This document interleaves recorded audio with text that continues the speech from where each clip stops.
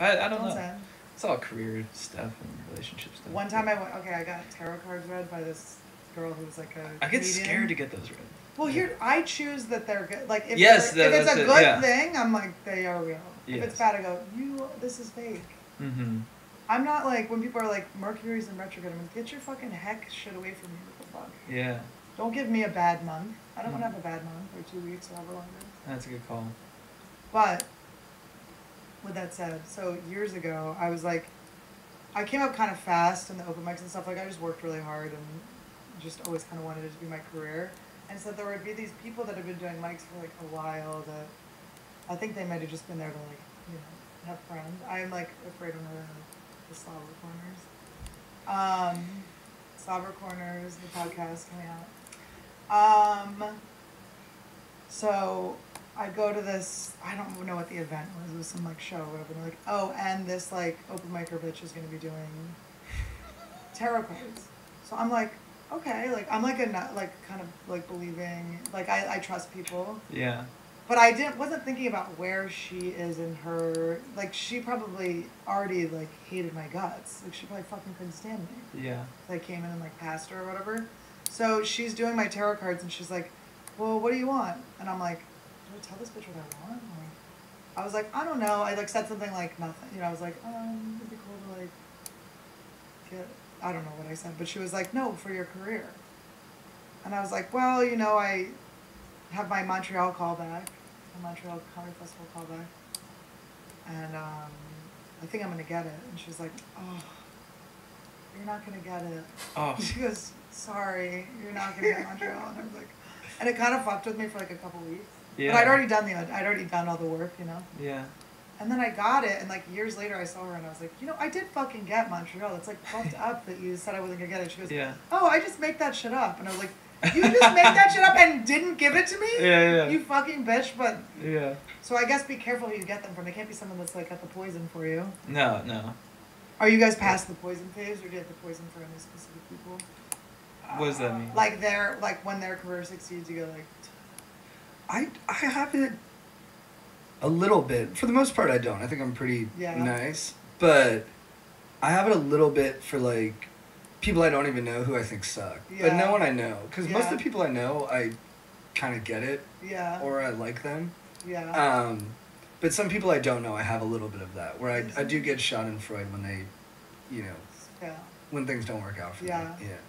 But I try not to beat myself. My therapist said a smart thing one time where he's like, look, if my best friend wins the lottery, a small percentage of me wants him to lose it all. So I think that's just kind of like baked into it. But what do you have the poison? I don't think I think I'm free of the poison of people, but it's taken a long time. They'll just be like random people. I'll just attach myself. I'm like, what would and they're always like not as successful as me. It's weird. Okay, but isn't that just disliking someone? I'm just like, this guy sucks. Fuck this guy. I guess. No, there are like I will find like my favorite comedian to hate. Like I'll just scroll through like the, you know, Laugh Factory every once in a while. They're like, oh, I hate this person. Who is this person? And then all of a sudden, I see them all the time, and I go, I just made this person be in my life. That's hilarious. I collected them. Or you know what happened too is this happened a lot when I was starting open mics. There'd be someone I'd be like, I fucking don't like that person. I don't like the way they do jokes. I don't like their energy. And then you get to know them, and oftentimes too, like open mic, someone would suck on stage, but then be lovely off of it. And then I'd get to know them, and I'd be like, oh, this guy's kind of cool. Yeah. And I think that if I knew the people I had the poison for, I'm sure it would go away. Yeah, and I feel like the worst thing, like if you're cool off stage and you kind of suck on stage, you can work with that and you can have quite a career. If you're good on stage and bad off stage, I think that's harder. Oh, interesting. Because I think so much of it is the hang. Like I have so many people that I know that are pretty good comics and stuff, but the way the vibe I get from them, like I would never take you on the road. I would never want to like hang out with you. Like I have opportunities that would help you, but you would take from my joy. Yeah. Because don't you get people like, I'm sure you guys, because you guys are pretty successful. You've been, I don't know, I didn't know you guys before your stuff, but I don't know, how long were you guys doing it before you started like doing the news and stuff? 4 or 5 years? Yeah. Around three, yeah. 4. Yeah. But that's pretty fast to get. Yeah. You're not Yeah. Yeah, I think he got good really fast. Yeah. You have a weird You have an inferiority complex. You think so? Yeah. No, I have a huge ego. Do you think you're better than him? No. I do like to pit you guys against each other. Yeah. People try to do it. Comics always No, try to but do something. I always want you guys to feel like like when I did the Bobby show with you guys, I was like, do you guys feel like, because it is weird to be like a team. Yeah. But I was like, are you like looking at each other's sets and going like, he did better than me? Sure. Oh, I think yeah, that's always in there. There's a healthy competitive sort of That's thing. fun. I think the thing though is that that's good is like aspiration wise. Like he has sort of more director kind of aspiration. I'm more an actor, so I think that's good, right? Yeah, and I think also we both love each other a lot. So Yeah. we're super competitive. I mean, there's days we want to like competitively like rip each other's heads off, but I think there's a. But you guys like each of your wins like brings the other up too. Oh, Yeah. 100, yeah. And there's deep respect for one another too. Yeah. I think that's the biggest thing is like we really respect each other. Yeah. My like you is. I talk to Bonnie McFarlane like every night or every day. I like love her so much. But Bonnie's like, I saw her HBO special when I was first starting. Like she's like, so our dynamic is she likes to direct and stuff. So we're writing a movie together that I'll star in and then she'll direct it. Mm-hmm. And it's like, so we're actually writing a series of movies. It's gonna be awesome. We're writing me like a Western, a horror. Oh, that's fun. Yeah, like every genre of movie. Oh, that'd be interesting. Yeah. Can't wait. But it's like it helps that she is like I stand her because I like look up to her so much. Mm-hmm. So there's no like, you know, like if we had a similar joke, which happens a lot because we talk all the time, I would never take it. It would always be hers. Yeah, I think one thing too is that we're like similar, sort of like that Orange County vibe, but also different. Yeah. And there's just like this inherent sort of difference between us that you know, if we were like both look the same and like we're exactly, you know, I think that would make it a lot more difficult. But I think the fact that people see us as like a duo, but it's like you guys just, no matter what you do, you always will have a different kind of there's just a difference between the two of you that you can't really. And it complements each other. It complements, yeah. And then, do your girlfriends like each other? We haven't met yet because my relationship's relatively new, and then I really like Chad's girlfriend a lot. Yeah. Mm-hmm. I just seen her. I seen her at the shows. Cute. Thanks. I'm excited. My boys get girlfriends. I don't know why. Yeah, it's exciting. Well, also it's like sometimes I worry about these boys on the road. It's like it's a crazy life out there. Right. Yeah. How so? It's just like, okay, like. You guys aren't the guys to me in my head. Maybe I'm wrong. Like you don't seem to be doing it to only get pussy. Like you seem to be like I'm sure that there's been some fun times and good times, but there are people that you're like they're just old and you're like you're still doing this. Like they just grow out of it, and it's like I'm like they just don't seem like forever. Yeah, well, I think a lot of comedians like old as fuck still don't. And you're like you're still like chasing. Yeah. It's just like. Yeah, I never really was that way. Like I would hook up with a lot of people, but I was never really like. Even in college, like I was never really gonna like chase. You know, like dudes who like were like let's go shit like. Talk to chicks. I was never really that guy. Oh, yeah? I've had my phases. I mean, I was really not great with women for like the first quarter of my life. And then I think after that I went a little, like I just got super excited at the possibility of it. And then, but I have found that when I'm in that headspace of like, I'm just trying to hook up with girls and that's taking up a lot of my time, I don't really like...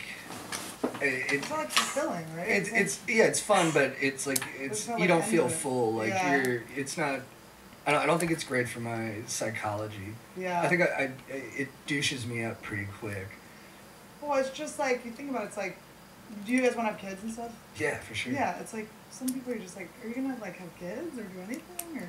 Yeah, I think for me too, it's like, I think part of it, that was just inherent in like my drive towards. Like this career and stuff is like wanting to, you know, get hotter chicks and stuff. Yeah, it does work. Doesn't it work more than anything? It does. Yeah, and that's like then and there's no other thing. Yeah, I mean, like an athlete, I guess. Athletes especially when you see them in person. Athletes more. But athletes already have the fucking. They're already built. Like Like they already have. But they have way more swagger. When you watch athletes and actors together, you're like, oh, the athletes. Yeah. But I think actors don't. I think actors have. They're small in real life. They're not like not even people. physically. They're just like kind of like. But they are. They're like. They're like, tell me what to say. Yeah. I'll give you my entire body. I won't be a person. I think too. I was always kind of so that was like part of it, but I think I was always attracted to the idea of like having a really hot girlfriend or wife. Yeah. And then, because I just love the career part so much, and just like doing comedy. Yeah. That's just what I love to do. So I don't even want to. I always got sort of frustrated. Like, why am I wasting my time with all these dates and shit? Musicians always have hot wives too. Yeah. Mm-hmm. It's good. Yeah, you want like a fucking hot, cool wife. Yeah. Yeah, that'd be nice. And now the hotties are cool too. I mean, nobody has like, I've never met like a dumb hot wife. I think a lot of people think like hotter people are dumber, but I think also they have a lot of experiences, and that kind of shapes them to be just get so much more intelligent in certain ways. If you guys get when you marry like one of those people where it's like, are we allowed to talk like the different species hot people? That's really the goal. Yeah. Yeah. Not for me, but like, you know what I mean? Like that's what I hope for my. Yeah. You know, I also found when I was single, it made me too competitive. Yeah. Like, I would check out, like, every girl, and, like, not, like, in a leering way, but I'd be like, I wonder if I could, like, you know, if things shook out my way, if I could get with her. But then I was also comparing myself to every dude. Yeah. And so every dude I saw, I'd be like, can that guy get laid more than me? And then I was like, this is fucking exhausting. Like, it just put me in a headspace that was, I don't know, distracting, I guess. Just like so different for girls. Well, on the road, I'm like, ew, like when a guy, like one of my audience members, I'm like, oh. Do you get frustrated that like it's not sort of the same? Yeah. I know, I could be crushing cock if that was my thing. But yeah. Yeah, no, I hooked up with like one audience member once because he really was just like so hot that it was like, you had to do it. He was one of those people where I was like, what is happening? But I was like joke hitting on him on stage. I was like, oh yeah, I was joking. I was like, because he was so hot, I was just like, oh my god. And then he had his New Zealand accent. I was like, I was like, am I imagining him? What is this? And then he just was hitting up the DMs. So I was like, okay. And when after you guys had hooked up, were you like, okay, this is a one-off, or were you like, hey, we like stayed like internet friends, I guess. I think that's like a girl thing too. Like, yeah, I'm still pretty chummy with most people I've interacted with. Well, I don't. Yeah, and that's another thing too. I think some of the not like actively. No, but I think some of the comics that are like sport fucking are mean to that. You're like, just be not like, just have an exchange. Yeah, I think that's a huge part of it. And it's like it's like being rude. Like if they say no and then being like, hey, you dumbass, stupid bitch. Yeah, what the fuck? Yeah, like writing it down. It was like, oh my god. Oh yeah. I did get frustrated with one girl. I invited her to like. I was like, hey, do you want to go to this concert? And she was like, yeah, how much are you selling the tickets for? I was like, it would be with me, dumbass. That's so funny. Well, that's funny. Okay. No, you're not like, send me nudes, you cunt. Send me your pussy, bitch. And she's like, what? No, I didn't say so aggressive. I didn't say anything like that. Well, like... send me your pussy. Sport. Like, I want to see your pussy now. They're like, oh my god, I'm in class. Can I get out of class first? My parents are picking me up. Hold on. You're writing that shit. It's like, and they're all mad. Like, you know, they're like really pissed. You're hanging out with your family, and you're just like on your phone. Do you think people who are doing a lot of this sport fucking, do you think they're motivated just by horniness, or do you think there's like other factors in play that are making them? It's got to be like.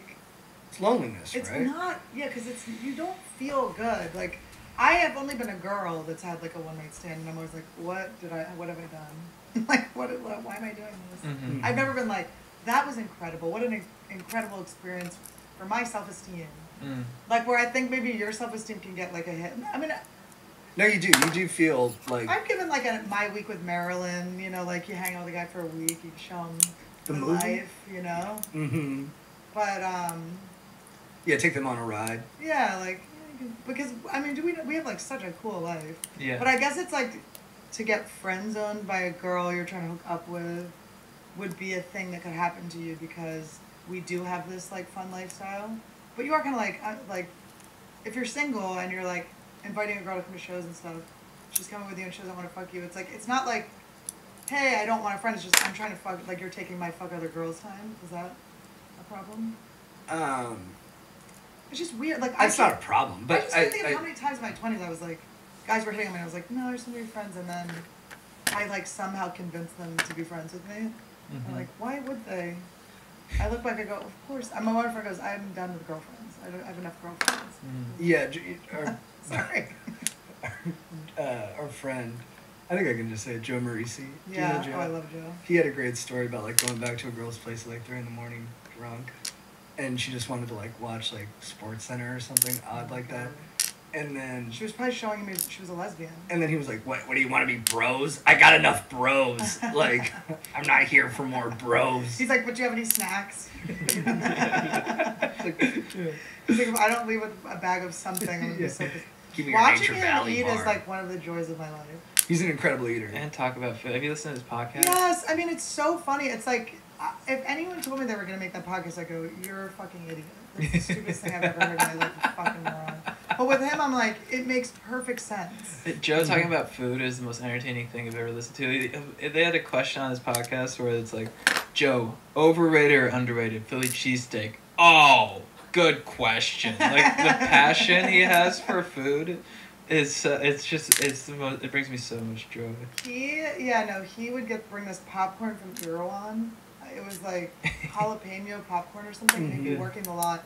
And he would give me some, which I knew was a big deal for him because I was watching him like savor it. Yeah. I think he even brought like a chip clip bag. Yeah. Or like the clip with the bag. Yeah.